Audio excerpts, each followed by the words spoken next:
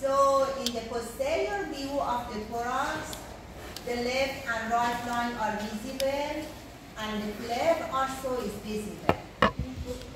Find that the cleft is a larger size around each line.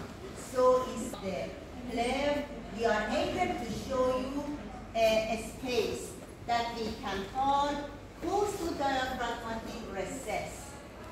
Another reflection, when the cleft, what is the problem? The break finish. You think and look. The break finish. If you imagine the right line and the left line, right line and left line, if you notice, the cleft is going to cover each of them separately. The cleft is going to cover the lateral surface, reflected to cover the mediastinal surface. In anterior border of each line, make another recess. We call the costo-mediastinal anterior recess. Again, this costal layer is going to reflect to cover the mediastinal surface in posterior. Again, in posterior border, we are able to find the posterior costo-mediastinal recess. So around each line, we have three recesses. The antero costo-mediastinal recess, the posterior costo-mediastinal, and the costo-diaphragmatic recess. The costo-diaphragmatic recess is visible here. It is the largest recess that we can call the costo-diaphragmatic sinus. Again, look at this picture. The anterior costo-mediastinal recess is visible here. Which of them, the anterior costo-mediastinal recess, is larger, bigger? In the right side or in the left side? Look at the picture. The left side, because you have cardiac notch, so this space is larger than the right side. Means the anterior costo-mediastinal recess in the left side is larger than the right side. And the costo-diaphragmatic recess that we can call costo-diaphragmatic sinus are visible in both sides, left side and right side. In this schematic picture, the right line and left line are visible.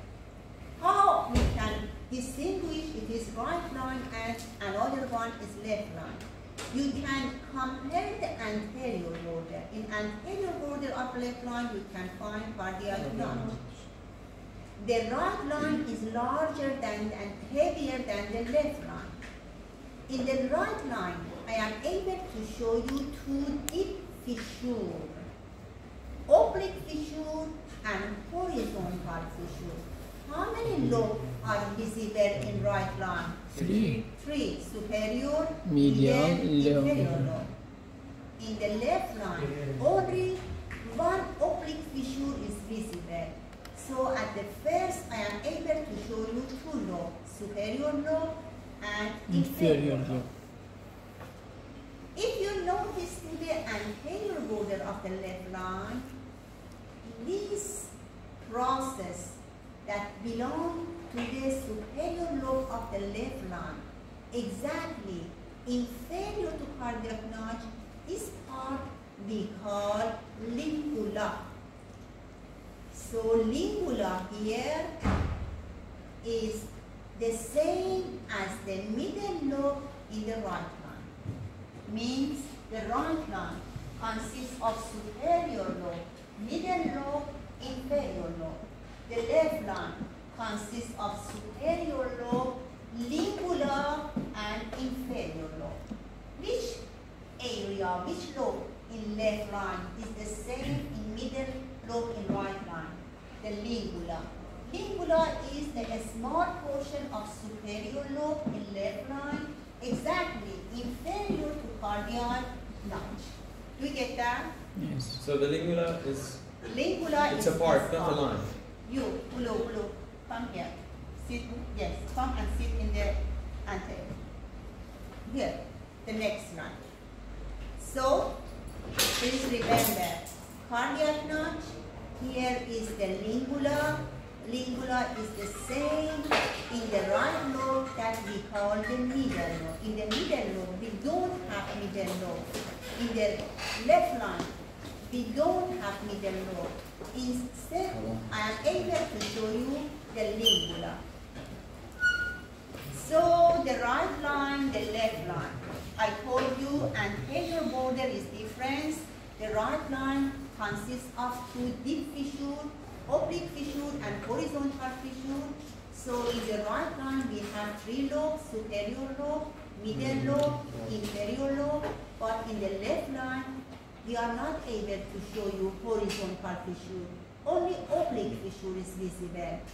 Oblique fissure is going to divide the left lobe to superior lobe and inferior lobe.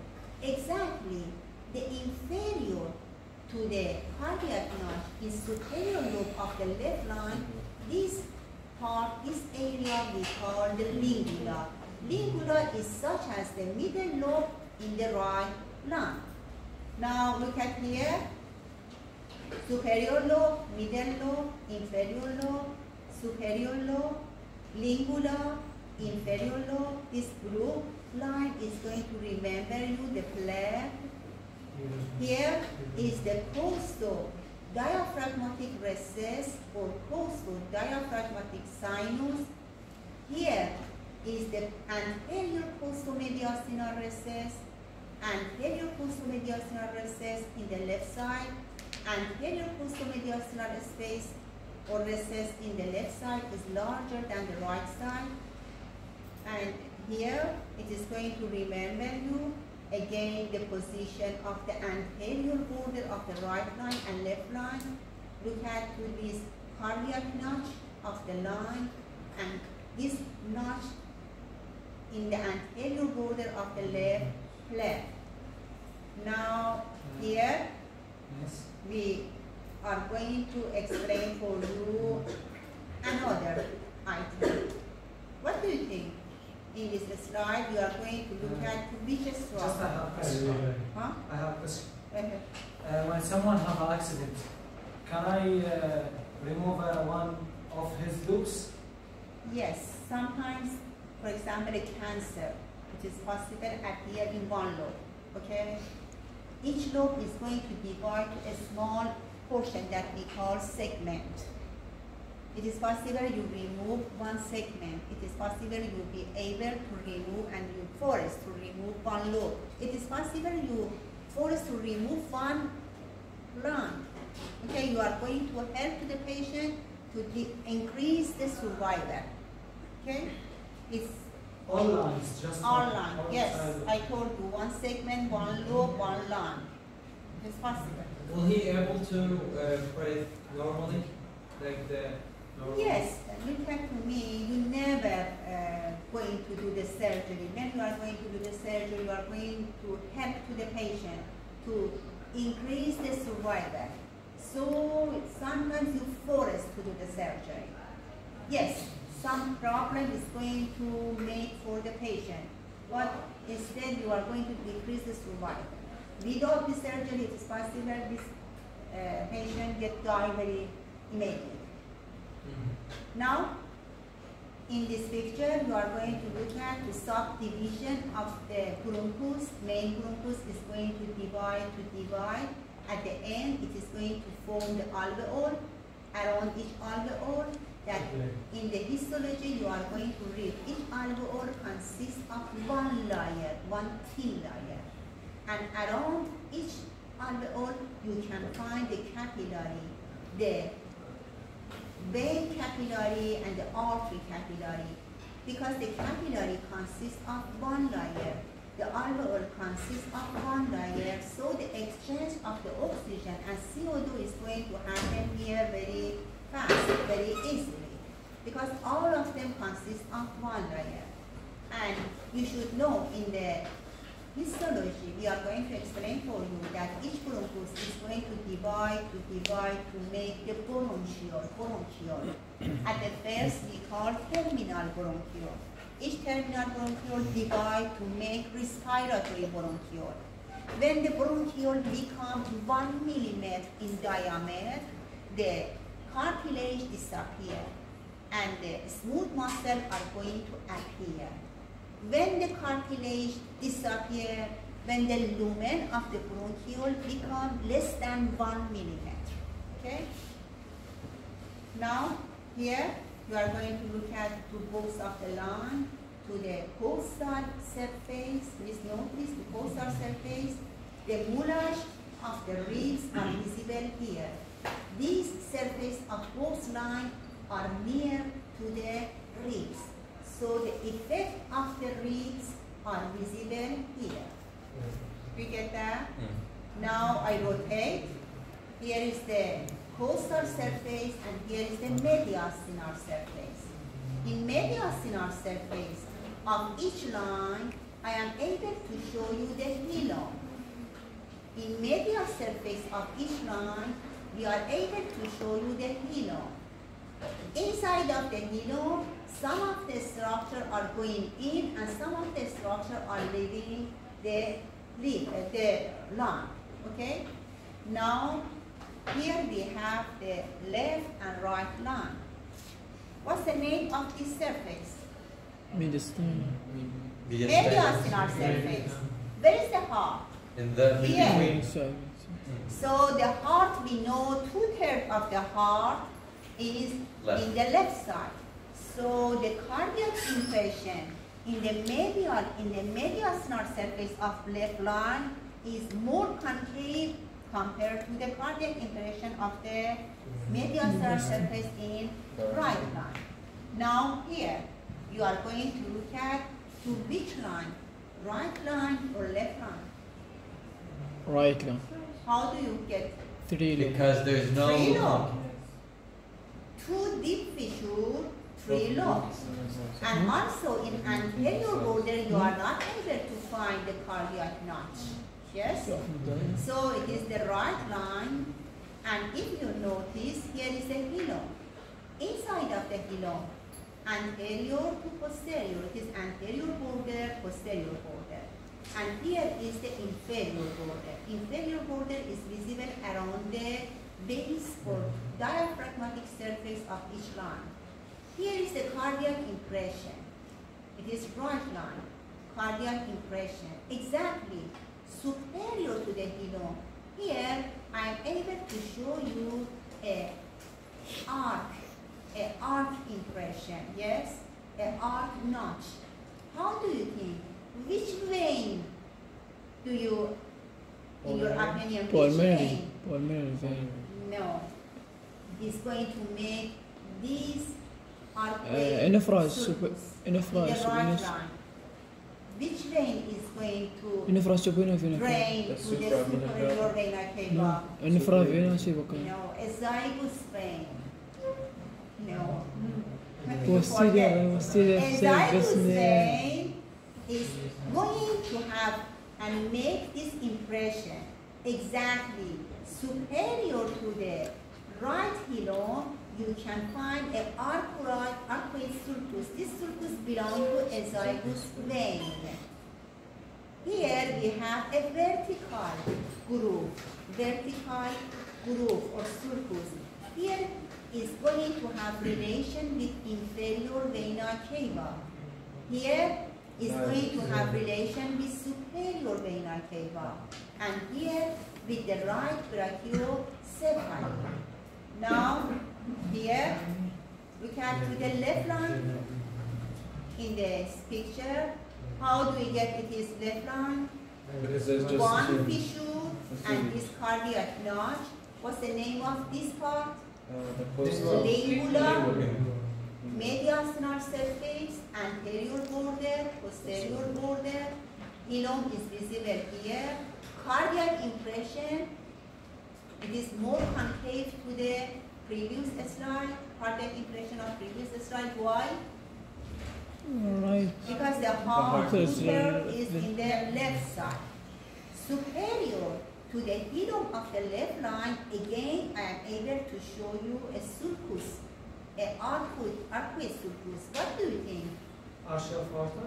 Arc of the aorta. So for the left line, superior to the hilum, these arcuate sulcus belong to arc of the aorta. In the right side, these belong to Azygous the vein. azygous vein. And the In one the right, And the one line. target for the superior vena cava. superior vena cava is here, and the Inferior. right brachiocephalic is here.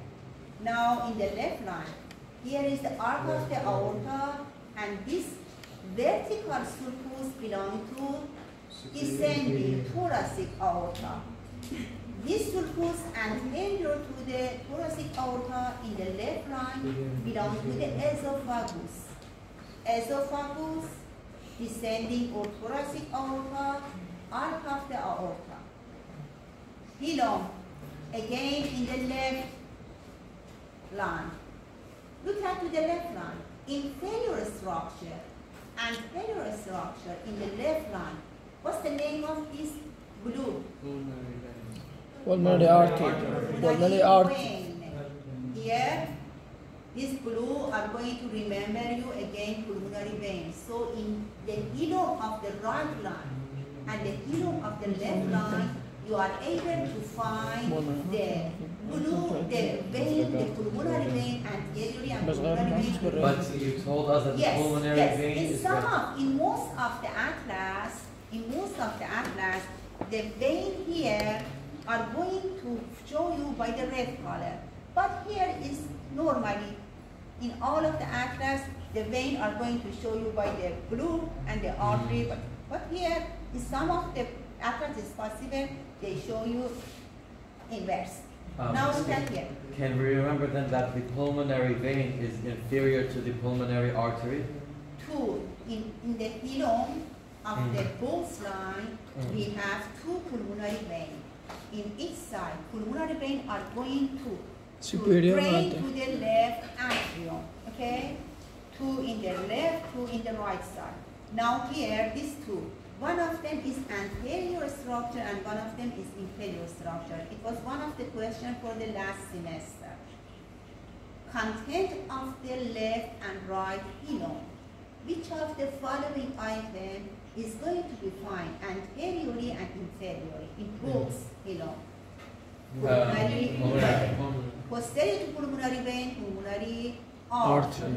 And posterior to pulmonary artery, I am able to show you bronchus. Okay? Okay. Now from superior. Do you get that? Which item is posterior position? Bronchus. Which item is anterior? Vein. Vein. Which item is between these two? Artery. Artery.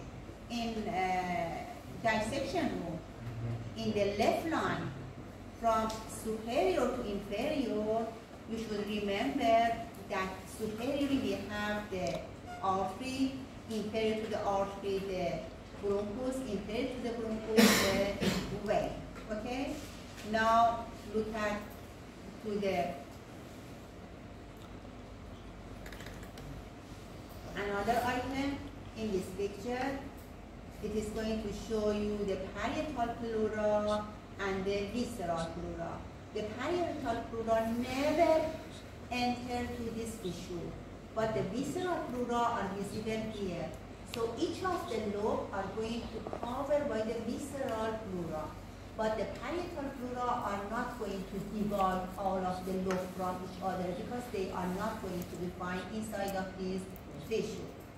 In this picture, it is a good item. It is going to remember you the medial synal surface of the right and the left line. If you notice the left and right line, if you notice in the left and right line, superior to the hilum, we have the arcuate sulcus. In the left line belong to the arc of the aorta, here belong to the arc of the Azygous vein. esophagus. Posterior to the hilum, in the left line, we have two vertical sulcus. This vertical sulcus belong to thoracic aorta and this belong to the esophagus. And here, you should remember the vena cava inferior, vena cava superior, and brachiocephalic in right side. Now, notice inferior to the hilum, this blue ligament. Inferior to the hilum, this blue ligament is going to make for you the pulmonary ligament. So in your exam, if I ask you pulmonary ligament is going to be found in which of the following items, remember, inferior to the hilum, in the right side and left side. This ligament we call the pulmonary ligament, and these two ligaments belong to the parietal pleura. Parietal pleura inferior to the hilum are going to form for us the pulmonary ligament. This sleeve-like of the plebe around the content of the hilum are visible in both sides. This, which line? Left. Left. Left. What's the name of this part? Lingua. Lingua. Now, we catch this picture. Which mediastinal surface? Left. Left. Arch of Left. the aorta. Arch of aorta. Which mediastinal surface? Right. Right. Again, we can see in this picture the esophagus are visible here. So, in the right side, again, this vertical belongs to the esophagus. This vertical also in left side belongs to the esophagus. Look at here. What's the name of this ligament? Here and here. Pulmonary ligament. Vena cava inferior, vena cava superior, right brachiocephalic. And here belong to the subclavian arch. Now,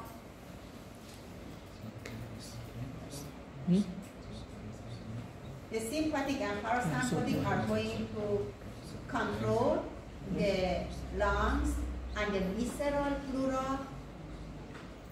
And you should know this picture about your question. You asked me that if we want to remove a small portion of the lobe, look at the superior lobe, middle lobe, inferior lobe. Each lobe consists of a small portion, a small segment. Superior lobe consists of 3 segments: apical segment, anterior segment, posterior segment. Very easily, you are able to remove a small segment. Okay? The middle lobe in the right lobe, in the right line, consists of 2 segments: medial segment, lateral segment. The inferior lobe in the right line consists of 5 segments.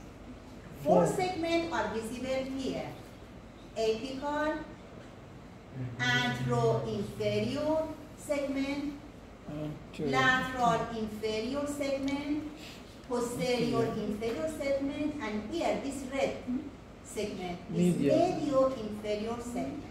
So 5 segments, 4 are visible here, and the red one in the medial side.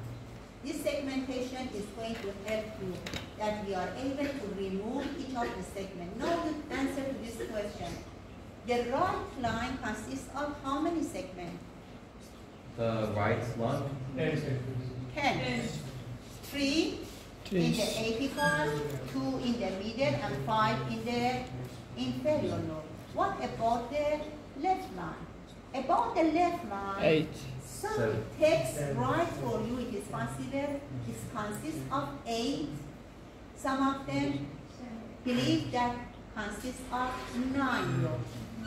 What happened? That in the superior lobe, we have 2 segments in the left line. The apical and posterior lobe connect to each other, fuse to each other. In the right line, we have 3 lobes: apical, posterior, anterior.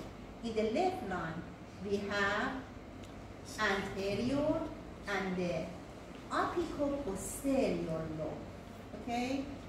Apico-posterior lobe means the apical and posterior lobe fuse to each other and make 1 segment.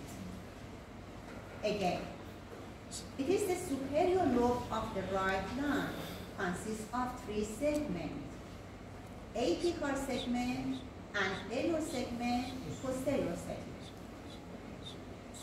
In some of the texts explain for you that the superior lobe in the left line consists of 2 segments. the anterior lobe, such as the anterior lobe in the right line. But the apical and the posterior fuse to each other and make one lobe. So we can call apico-posterior segment. Okay? How many segments decrease? One. One. It is the middle lobe. Medial and lateral Lateral, segment. yes. Here is the lingular lobe. Superior and inferior. Okay? Oh. The second are different. And the inferior lobe in the right and left sometimes in most of them consists of 5 segments. Now here it is going to remember you that in which part of the thorax you are able to hear with the stethoscope the sounds of the lobe. If you want to hear the apical or the superior lobe, you should put the stethoscope here. If you want to hear the inferior lobe, you should put the stethoscope here. If you want to hear the superior lobe, also again you shall put the stethoscope here. Now, this picture is going to remember you in your book. Which lung is visible here? Right. What's the name of this tissue? Ovary. What's the name of this tissue? In your book, in the Gray's Anatomy, in the Esther Anatomy, they are going to explain for you that the horizontal or transverse tissue is going to continue in the direction of the forearm.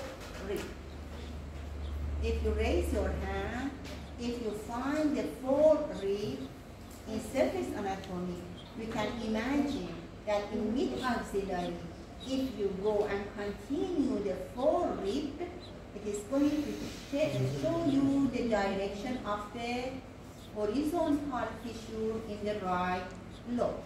Okay? What about the oblique tissue? The sixth rib is going to remember you, the direction of the sixth rib is going to remember you the position and the direction of the oblique tissue. Okay? The sixth rib, please remember the oblique tissue. The fourth rib, remember the horizontal tissue. And the last thing here,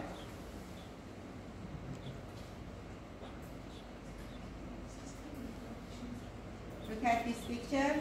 It was one of the questions for the last semester.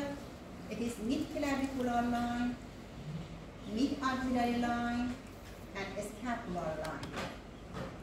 In mid-clavicular line, if in surface anatomy, I want to show you the inferior border of the rib, the line, and the inferior border of the pleural, in mid-clavicular, please remember about the inferior border of the line, the sixth rib.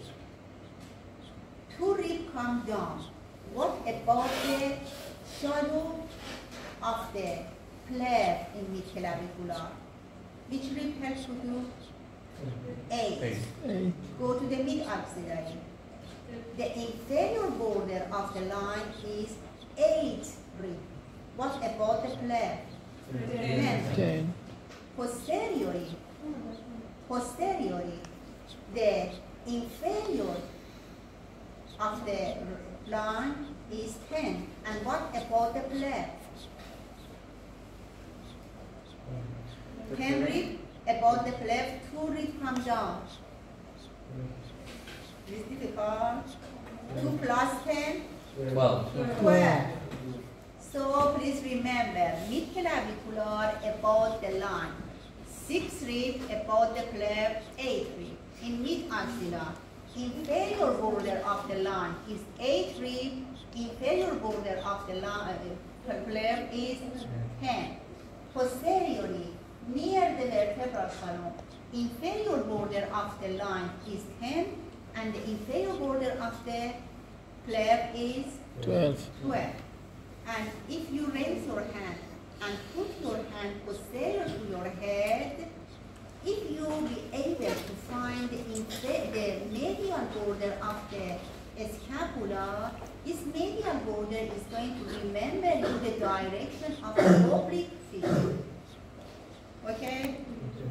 In surface anatomy, the medial border of the scapula during this position, when you raise your hand and put your hand posterior to the head, the medial border of the scapula is going to remember you the oblique fissure.